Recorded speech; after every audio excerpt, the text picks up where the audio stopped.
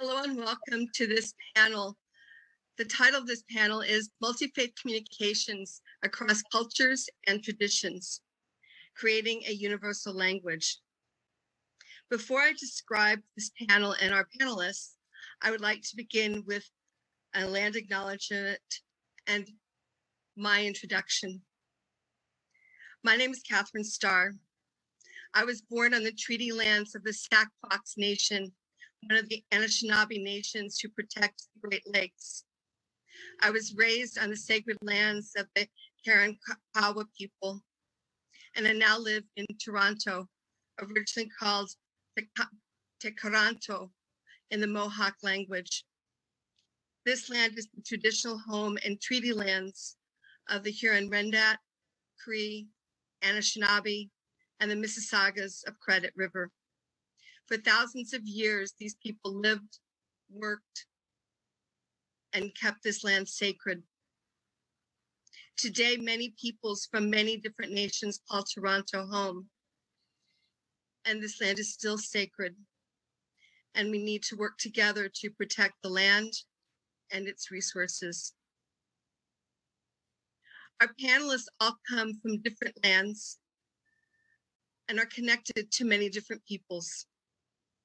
Together, we are members of the URI Spirituality and the Earth Operations Circle, which is one of the first multi-region CCs in the URI.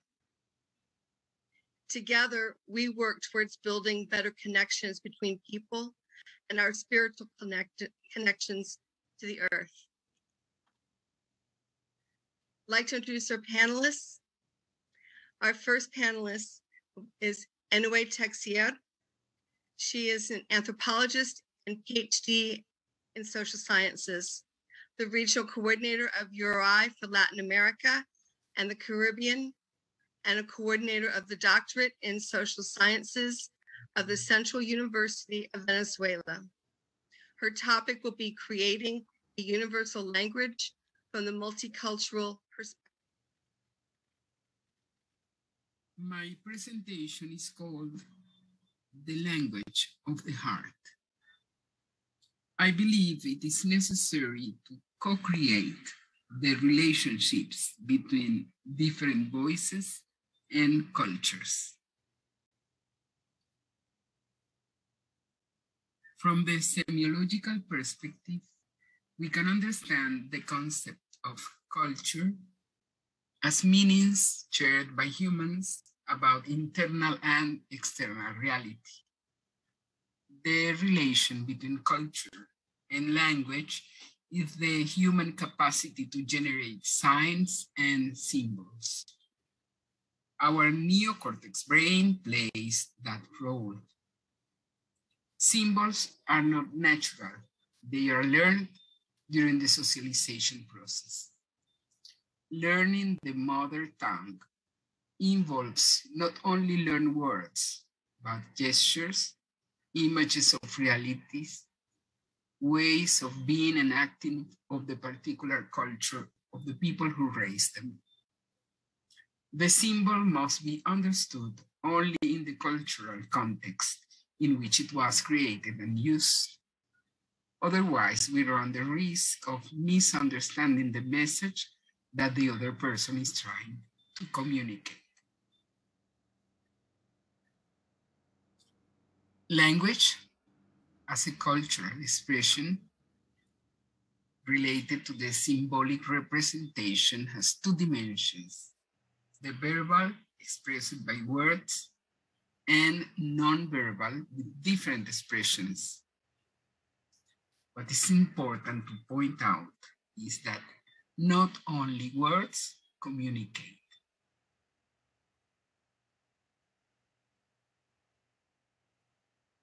Good communication happens when both sender and receiver share the same code and meanings.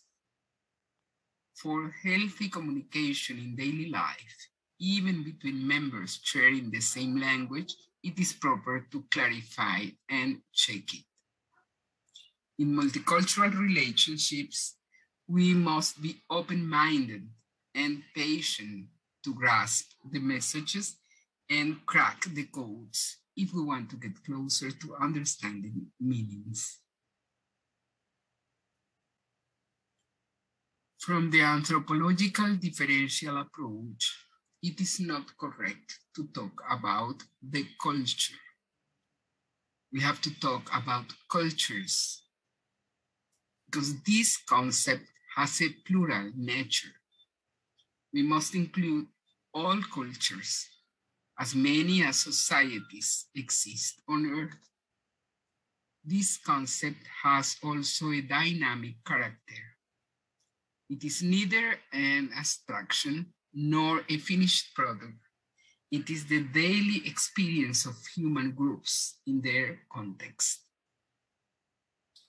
Multiculturalism, in this sense, is the dialogue in diversity, the symmetrical reciprocity between societies, acceptance of the unity of the humankind, equal rights and duties, ethical commitment to live together. The signs of religions in these post-colonial times need to open the compass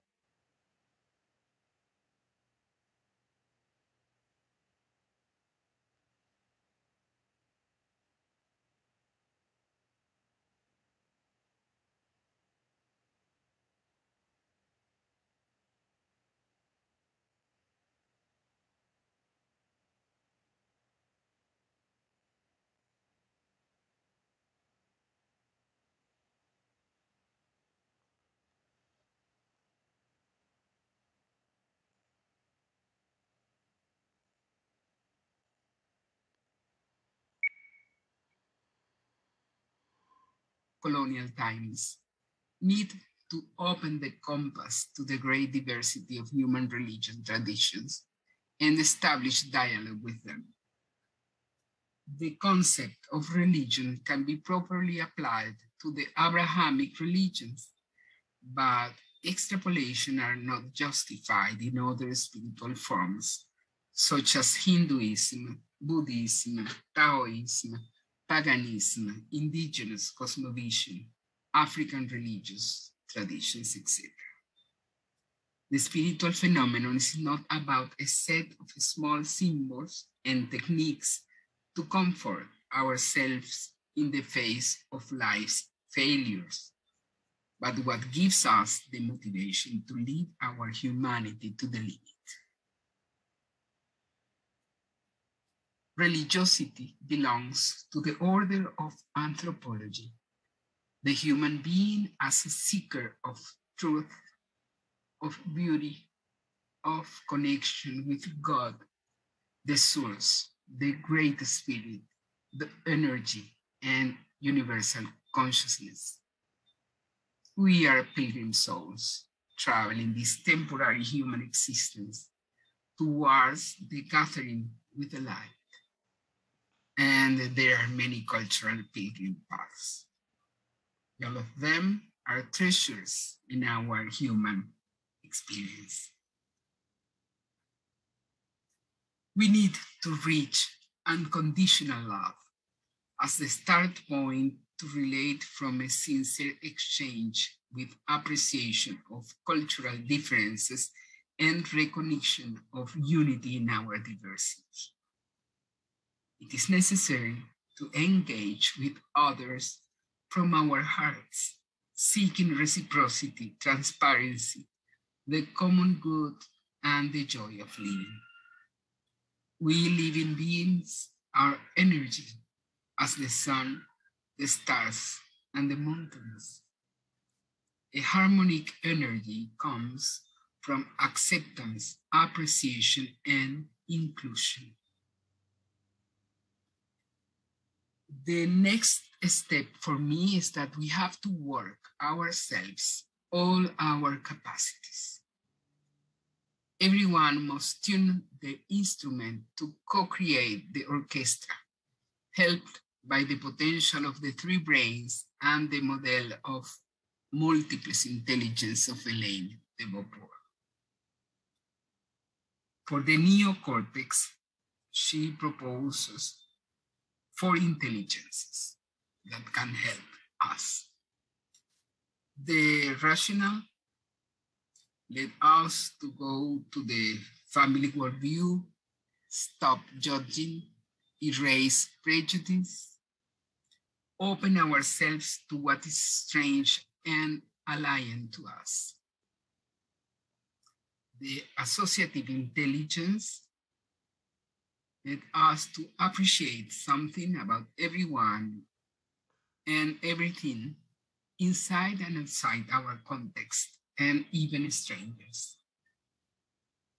The auditive intelligence led us to develop the ability of listening with the willingness to understand and or incorporate new meanings.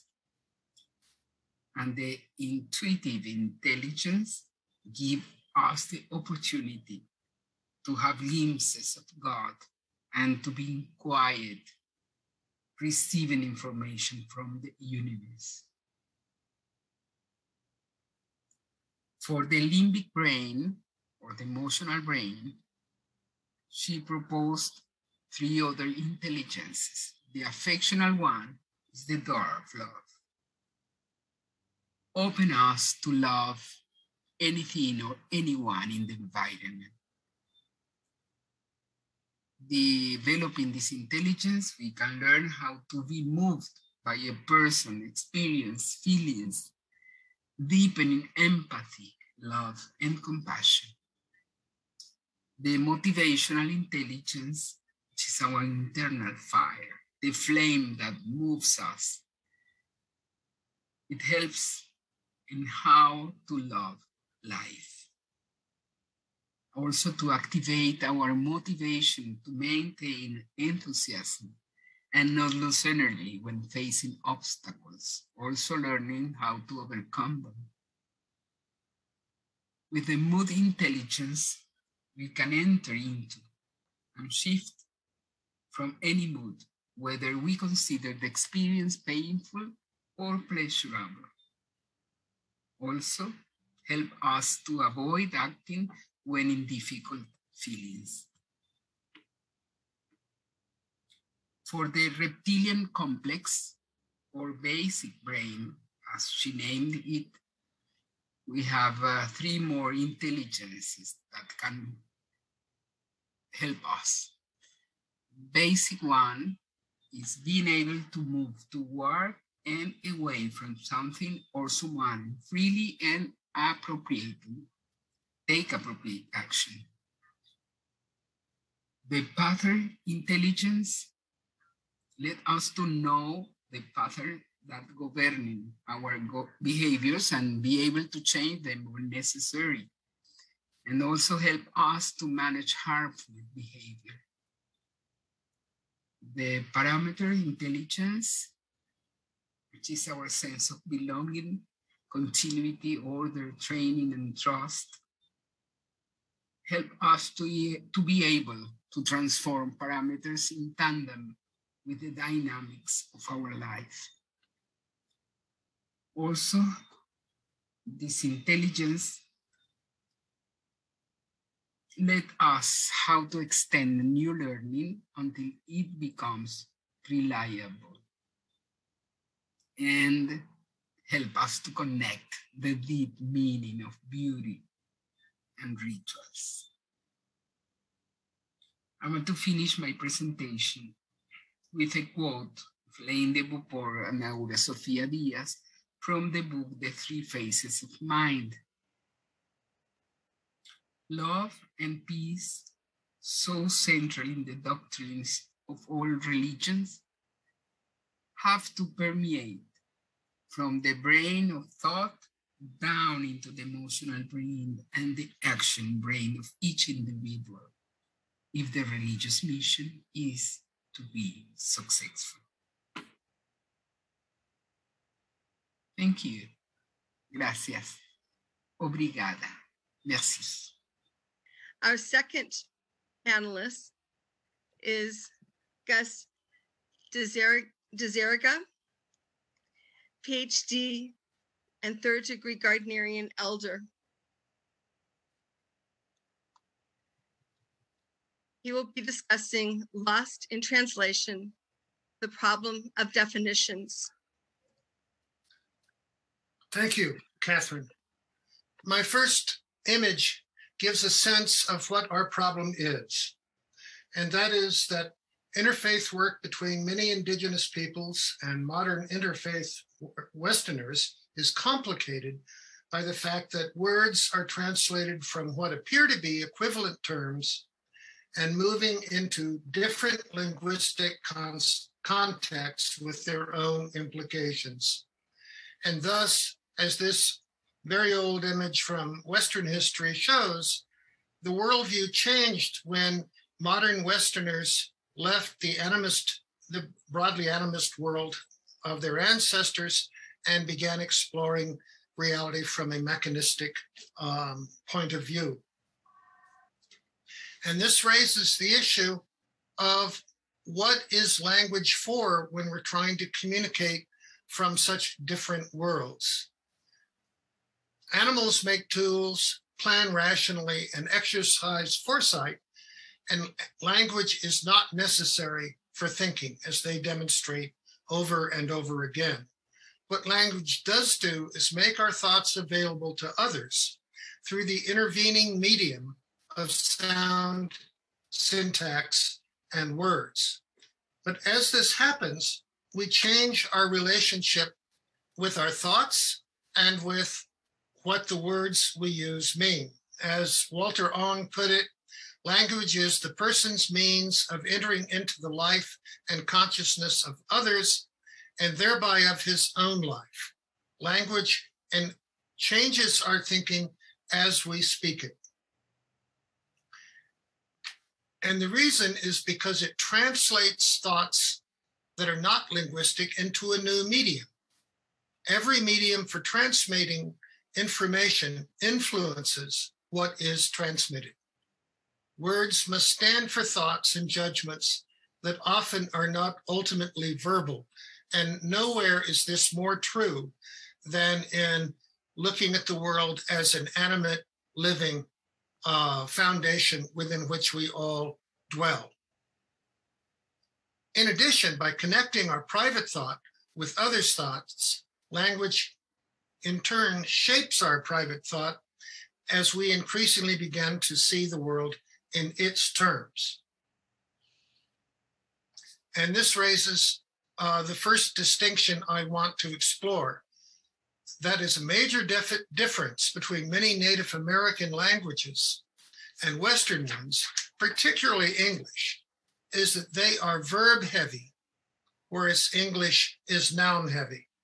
In Potawatomi, for example, 30% of its words are nouns and the vast majority are verbs, whereas in English, 70% are nouns and 30% are verbs. So words that we treat as nouns, other cultures often use as verbs.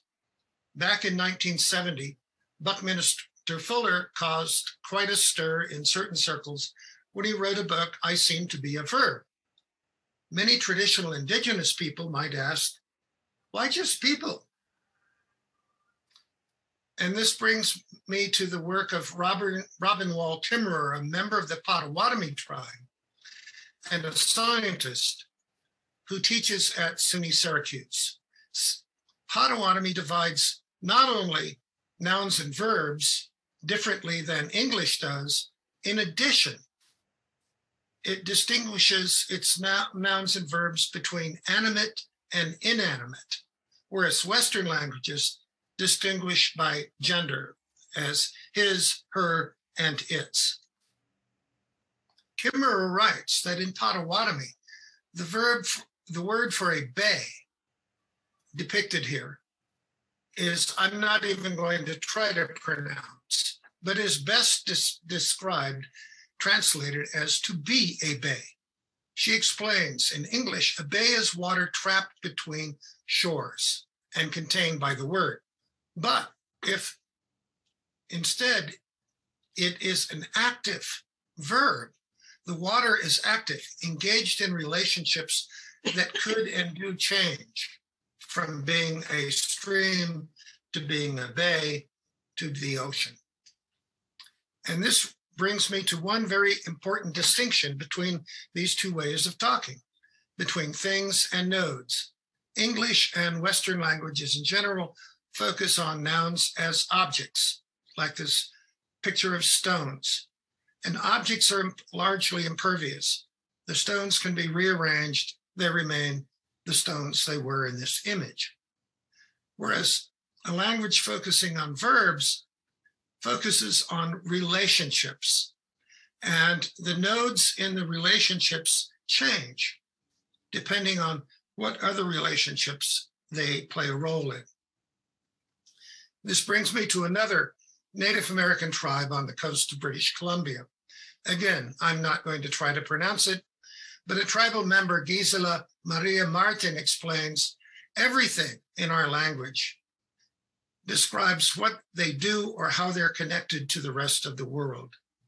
And so their word for tree, which again, I will not try to pronounce, is actually in English translated as landholder, actively involved in relationships with the land. If we go to another tribe, the Cherokee, a Cherokee writer, Brandon Hobson, who grew up in Oklahoma, which is now Cherokee land after their Vale of Tears march, he points out he was entranced by the land, the trees, and he writes that he wants to write about the world and the land in a way in which we Westerners might write about human history.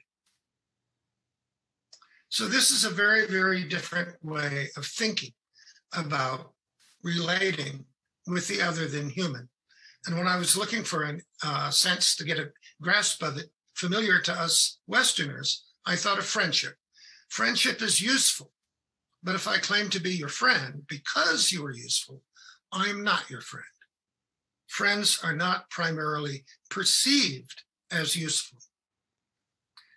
Nor is this simply a distinction between Native American and Western languages. An African writer with another name I will not try to pronounce points out that for the Bantu, traditional Bantu, to speak, act, and live as if beings were forces, forces being is force. And he quotes Kiowa writer Scott Momaday, "You say I use the land, and I reply, yes, it is true, but it is not the first truth. The first truth is that I love the land. I see it as beautiful. I delight in it." And so these are two very different ways of experiencing the world, which indigenous spirituality and much pagan spirituality tries to experience as sacred, but which we modern Westerners often have trouble with. Martin Buber helped to get a sense that these are not mutually exclusive. Speaking of a tree, we can think of it as an object. We can think of it as something to transform into another object. We can think of it very abstractly, but in all this time, the tree remains my object. However, he says, if I have both will and grace in considering the tree, I become bound up in relation to it. The tree is no longer an it. And this is, in a sense, the translation from a Western way of talking about the other than human to a more traditional indigenous approach. The world is useful, but to use it most wisely when we stand in a respectful relationship with it. The challenge of translation is not insurmountable, as Buber demonstrates, but to be clear with one another, when we appear to be talking about the same thing, we need to be clear about the biases within the languages we speak. And here, there's another level deeper that we can go, because even among traditional indigenous peoples living in an animate world,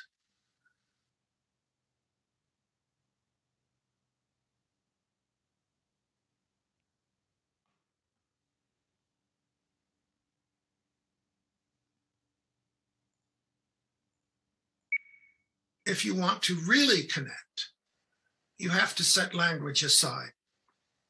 As David Abram says, every language shapes what we perceive.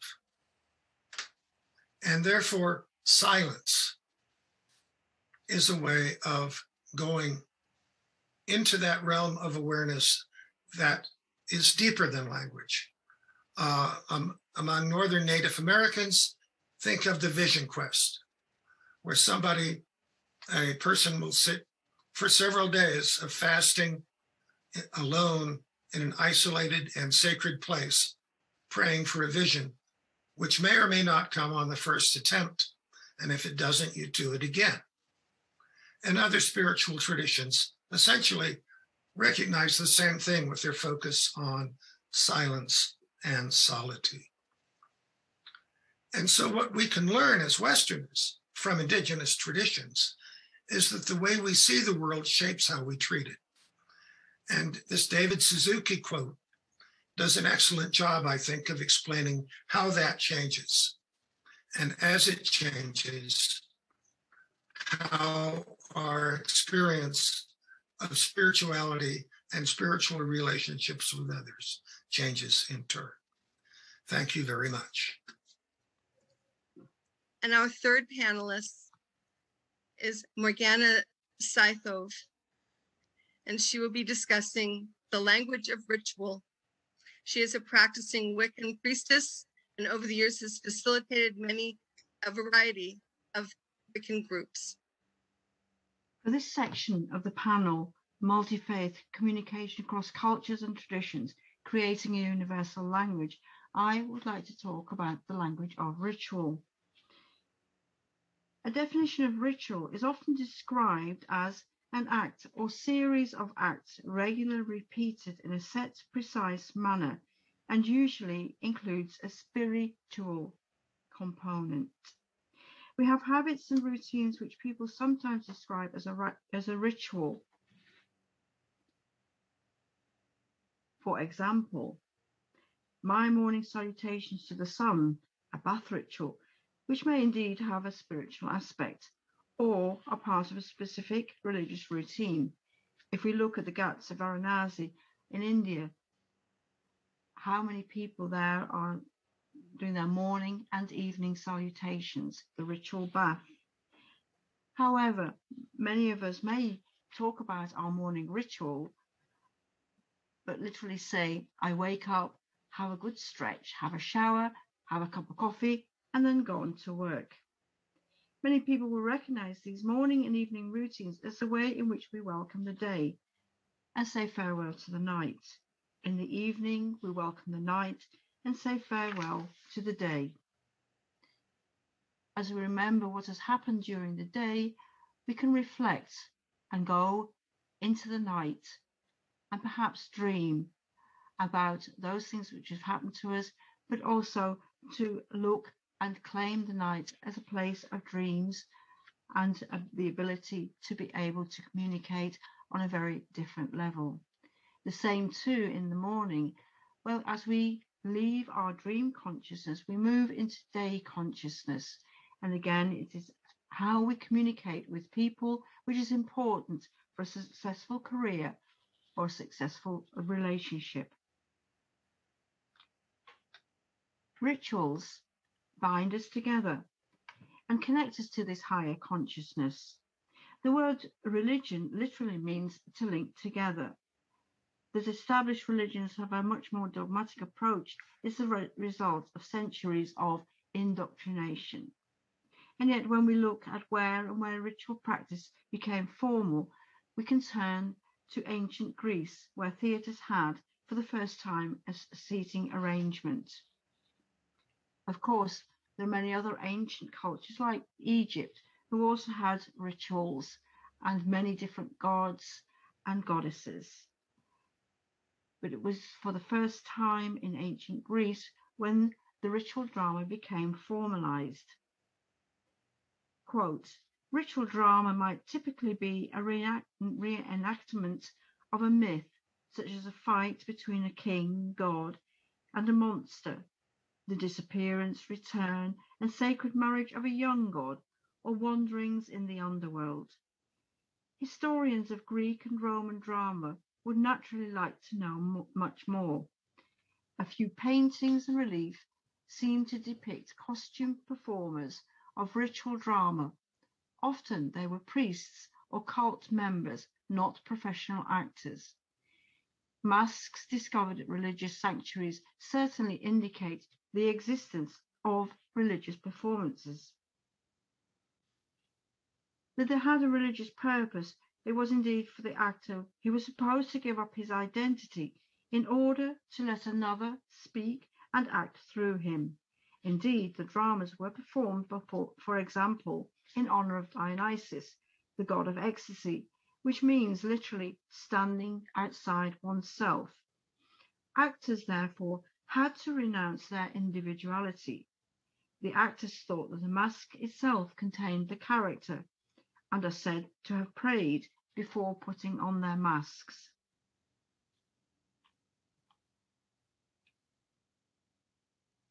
In many other cultures, we also see the use of masks, and very often we see the connection to ancestor worship. Among non-literate peoples who cannot record their own histories, masked rituals act as an important link between past and present, giving a sense of historic continuity that strengthens their social bond. On these occasions, masks, usually recognizable as dead chieftains, relatives, friends, or even foes, are worn or exhibited. Gifts are made to the spirits incarnated in the masks, while in other instances, dancers wearing stylized mourning masks perform the prescribed ceremonies. These are masks from many different parts of the world, from Oceania and Africa, and many, of course, in the Native American traditions also employ masks. So the masks and the use of wearing masks and having this connection with a mask is very universal.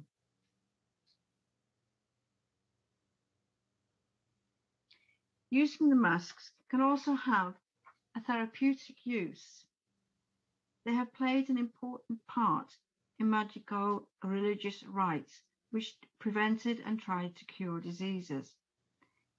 In some cultures, the masked members of secret societies could drive disease demons from entire villages. Today, and in the period of the pandemic, we've also seen that, for example, in India, in societies where there is little money but a lot of talent, people have actually turned to their old gods and the way they communicate with their gods by, for example, in river deities, calling upon Corona Mai. We see that even today, the gods can be called and used and employed for getting rid of disease, or at least protecting us. In the same way, ritual observances can bring about a universal language. We've seen, of course, how when everybody begins to pray together, that there is a resonation throughout the world as it reverberates through different layers of consciousness, but also the gestures, the costumes, the masks, the stories and music incorporating the natural cycle of day and night and the wheel of the year and the wheel of life. We can participate in the great cosmic play. As we know, many indigenous cultures also follow the wheel of the year, as we follow the solstices, the winter and summer solstice, and the equinoxes at September for the autumn equinox, and in spring round about March for the spring equinox, at least in the northern hemisphere. Of course, in the southern hemisphere, summer is winter and winter is summer. And yet these particular moments, whether it's on the solar calendar or whether it's in the lunar calendar, we also see that in the lunar calendar, many cultures have also given names to the particular lunar cycle. And even though the names may be slightly different, they always reflect the flow of the natural world from life, death, blossoming, and onto, again, the transition. As we see in autumn, the trees, deciduous trees, their leaves turn to bright arrays of orange and browns as the leaves fall to the ground. Again, we can see these natural processes in all cultures, and we all have different ways of celebrating spring or autumn or winter or summer. But many of the stories connected to the Wheel of the Year, connected to the Wheel of Life, the mythology, as Joseph Campbell said, mythology is the language of religion. And as a friend of mine once said, ritual is to an adult what play is to a child. Let's not be afraid to open our hearts to both the tragedy and joy which life brings and communicates us, and with our society around us, communicating from our souls, from our hearts. Again, that we join together as we celebrate the Wheel of Life.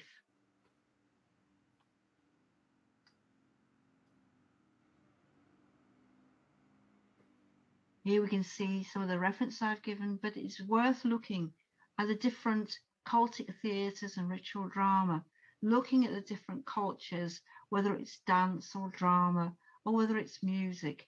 Again, the rituals with a spiritual content are universal. And again, we do not always need words. And the words or the sounds bring us together. When we listen to the trees, when we connect with those animals and plants and even minerals, again, creating a universal language. Thank you. So thank you all for being with us. And I really want to thank our presenters whose talks really connected one to the other, and it showed the depth and the breadth of what communication can do and how we can work to improve communication amongst many different peoples, many different cultures, and through many different ways. So I thank you. I thank Anyway, thank you. I thank Gus, and I thank Morgana for all of you for your time, your effort, and sharing your knowledge and wisdom with us today. It was a great pleasure. And thank you very much for moderating, Catherine. It's been a pleasure working with all of you, and wish everybody a pleasant journey through the Parliament in the following days. Thank you. Blessed be. Bye.